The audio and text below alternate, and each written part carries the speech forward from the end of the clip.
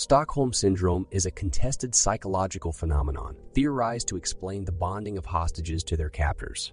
The concept originates from specific circumstances, including power imbalances in situations such as kidnapping and abusive relationships. However, due to its infrequent occurrence, it is challenging to draft valid studies with sufficient sample size, resulting in a contested illness.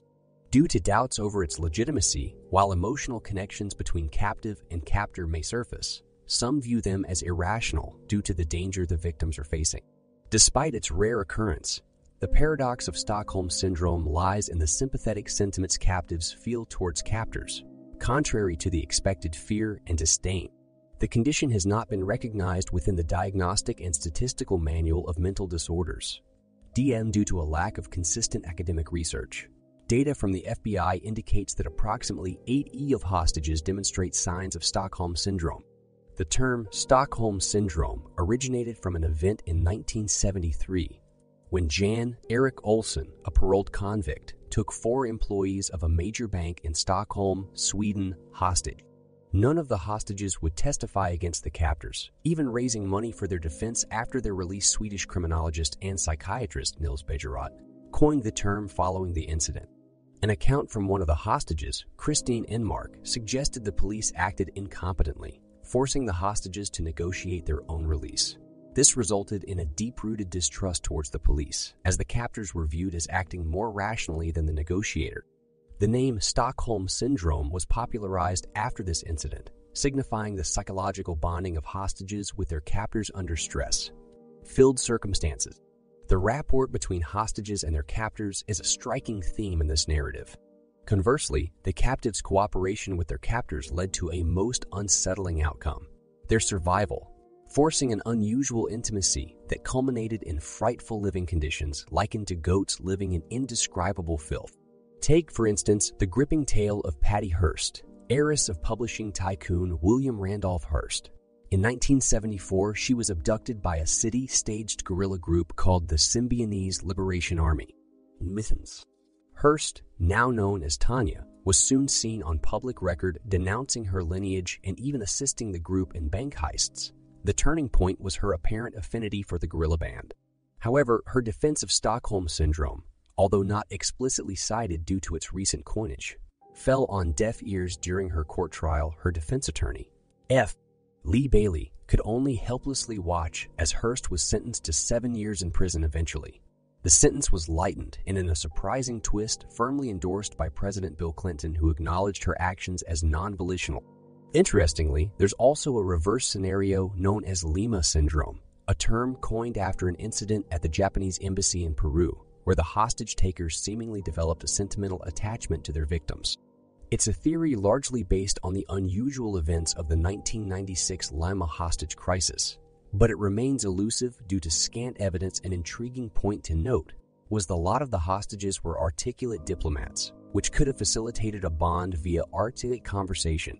Hostages with Stockholm Syndrome tend to develop an empathetic bond with their captors, identifying with their causes, even perceiving the authorities as adversaries.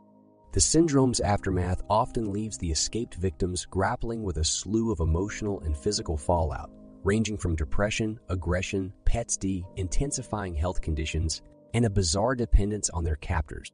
The 1970s was a time fraught with unease over the lurking threat of brainwashing, documented meticulously by Robbins and Anthony, who paralleled Stockholm Syndrome to a similar affliction they studied, the destructive cult disorder.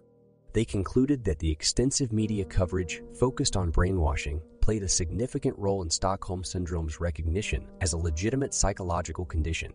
Leading a research group, Namiak has unearthed the surprising fact that, despite widespread media attention, Stockholm Syndrome is actually under-researched, and the findings that have emerged are contradictory and inconsistent. There is no concrete definition or diagnostic criteria, which has resulted in the stretching of the term to include any kind of abuse. The DSM-5, recognized by the American Psychiatric Association as a leading classification system for psychological disorders, has historically not included Stockholm Syndrome, as many psychologists believe it is a part of either trauma bonding or post-traumatic stress disorder, PTSD. The lack of Substantial research and a general consensus has further complicated attempts to establish its classification before the release of the 5th edition of the DSM. Stockholm Syndrome was even considered under disorders of extreme stress, not otherwise specified. At the 2015 Dignity Conference, Dr. Alan Wade challenged the idea of Stockholm Syndrome in his presentation, suggesting that concepts such as this, traumatic bonding, learned helplessness, battered women syndrome, internalized oppression, and identification with the aggressor-prapsers veer away from factual events and contexts and instead create fictitious pathologies within victims' minds, particularly women's minds. Stockholm Syndrome is but one of many constructs used to muzzle those victims who dare to voice their experiences about the negative societal and institutional reactions they have faced. In her critically acclaimed 2019 examination of domestic abuse, See What You Made Me Do, Australian journalist Jess Hill frames Stockholm Syndrome as a questionable, misogynistic pathology that lacks established diagnostic criteria and asserts that most diagnoses are media-made rather than originating from psychologists or psychiatrists. Her analysis of the handling of the original Stockholm robbery, the event that birthed the syndrome's name, highlights the misguided actions of the Stockholm authorities, inspired by Beirut, which put the hostages in more danger from police actions than their captors.